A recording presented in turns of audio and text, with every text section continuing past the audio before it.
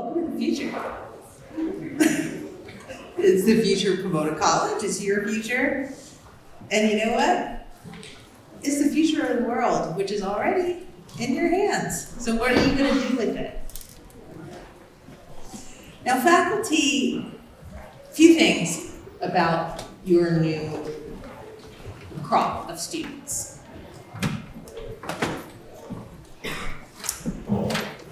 Nearly all of this class were born in Gen Z, like 97 to 2012. There's 68 million Gen Z individuals in the US. By 2025, so in just 2 years, they will be 1/4 of the population in Asia Pacific. So the future is now. They're all born with some form of digital device, probably near hand. There are probably many hours in the day where that is in there. 60% of TikTok are these people. Pretty great people, but 60% of TikTok.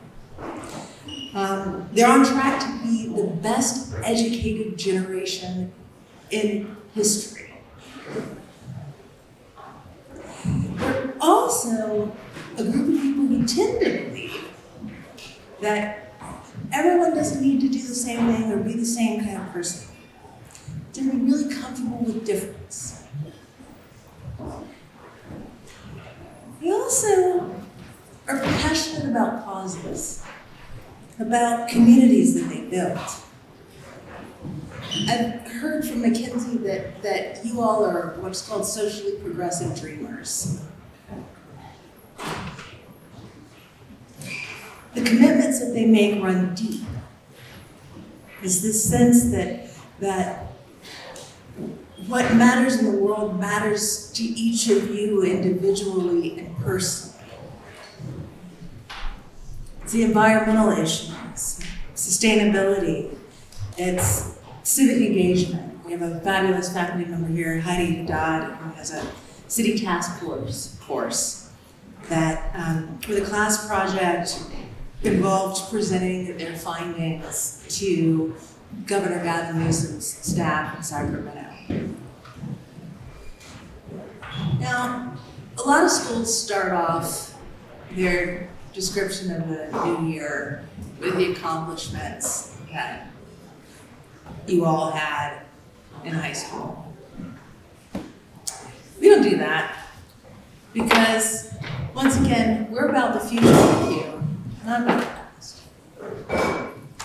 It may not feel very powerful right now. You may not have decided on a major, which is good. You may not have a specific career path in mind. That's all okay. The first semester of college should be about letting go. Letting go of the pressure that you put on yourselves in the past, letting go of other people's dreams for you,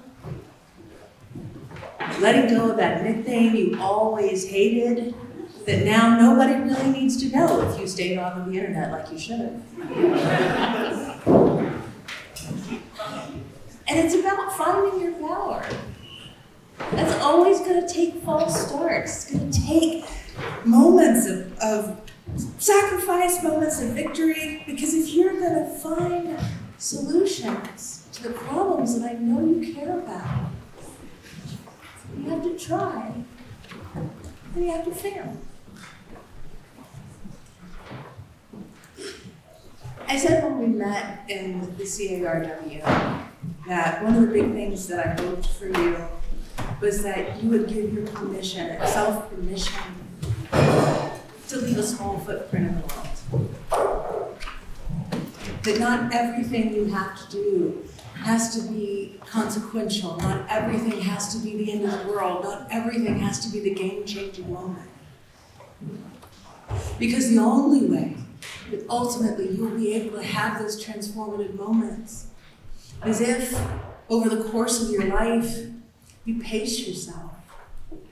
You wait, you bide your time, you gather your strength, you gather your peace You gather your tools, you gather your energy, you gather your force, so that when you're ready to spring, you spring forward with huge strength and power and will and effect.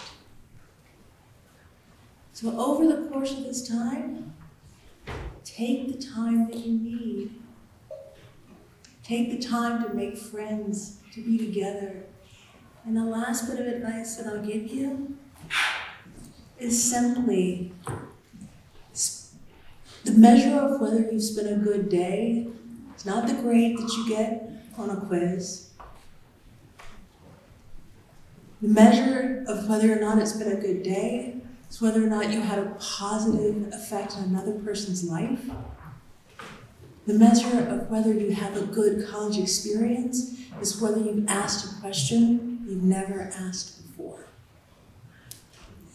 In that spirit, as I look out to you, I know you're going to ask questions no one has ever asked before. You guys are going to make the future. And I know it's in good hands. I'm going to hand things over to my friend and colleague, your Dean of Students, Amy Singson.